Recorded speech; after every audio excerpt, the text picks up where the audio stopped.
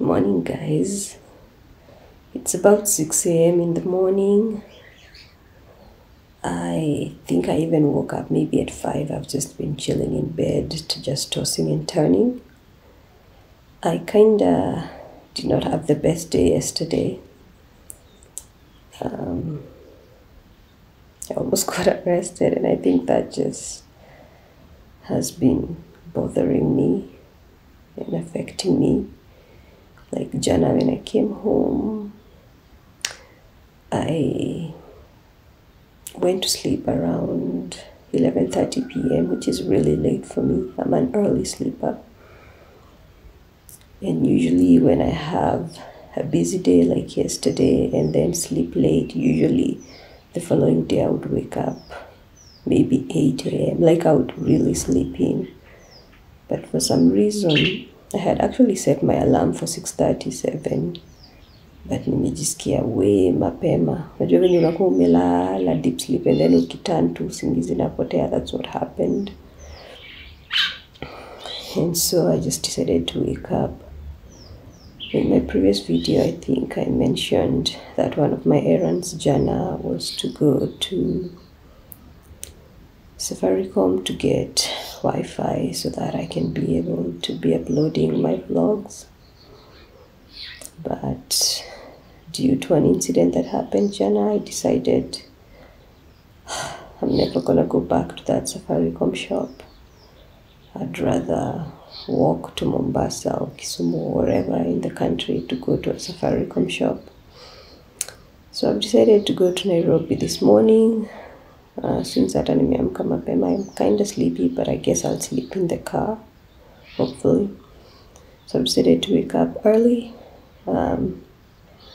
so that I can go to Nairobi and go to the Safaricom shop and see if I can be able to purchase Wi-Fi equipment. So I'll try to bring you guys with me during my day as best as I can. And I hope you have a better day than I had yesterday. Thank you for watching. I don't know if you guys can see Susie. She's in my shamba. Lately she's been hanging out in my shamba. She looks like she's digging for something. Sijui ni nini anapata huku ya kula. Susie's here. She heard me call her name. She heard me speak. But yeah, I just came to check on these folks before I leave.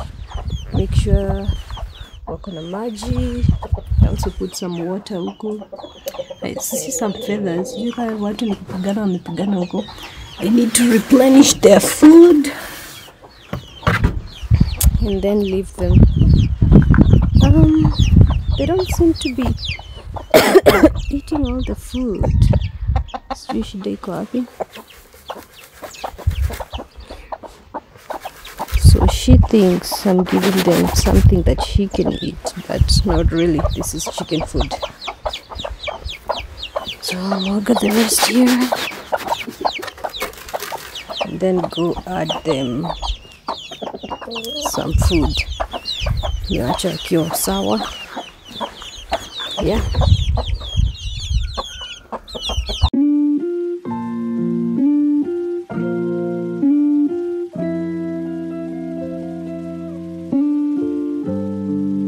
Then I had breakfast, which was basically cake and tea.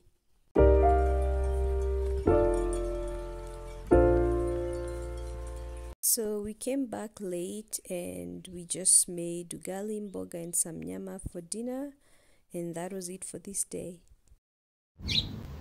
Morning, guys. I just woke up. It's almost 10 a.m. I had the best sleep ever.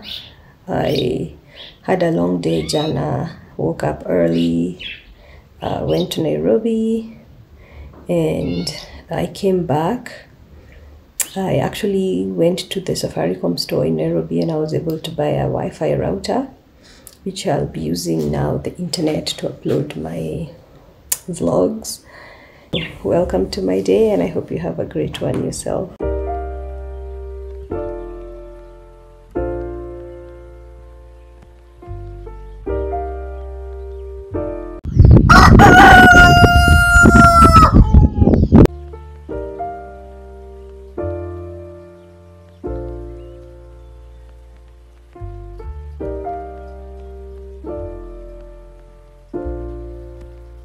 So I later noticed that this chick was kind of sickly and I didn't know what was wrong with it.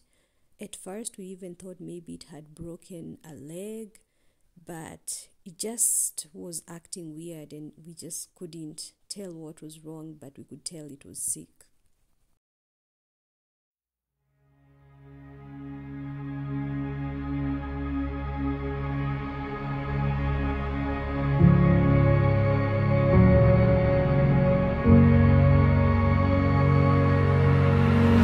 God,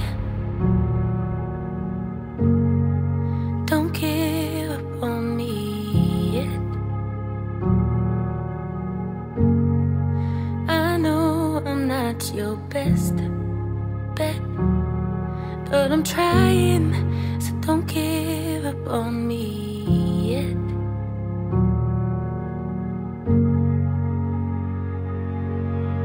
And God, don't leave me here alone. We figured that it was suffering from some kind of cold, so we kept it in a private room. We then did other chores around the home but noticed this big bird that actually grabs small chicken and eats them. That's why we ensured that they are kept safe in their cages.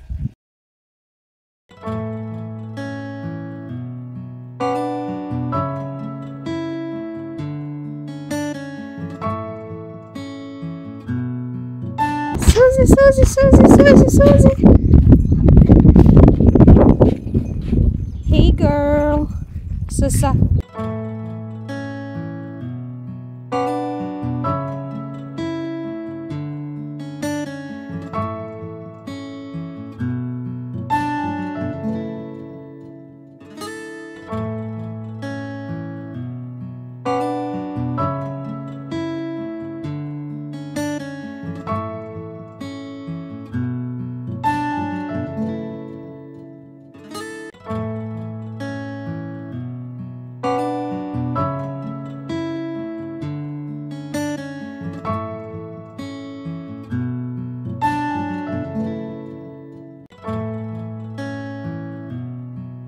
So when I built the house, I also built an underground tank to store extra water, and I usually use that water to water the trees. And so on this day when we went to fetch the water, we found that there were two birds that had died.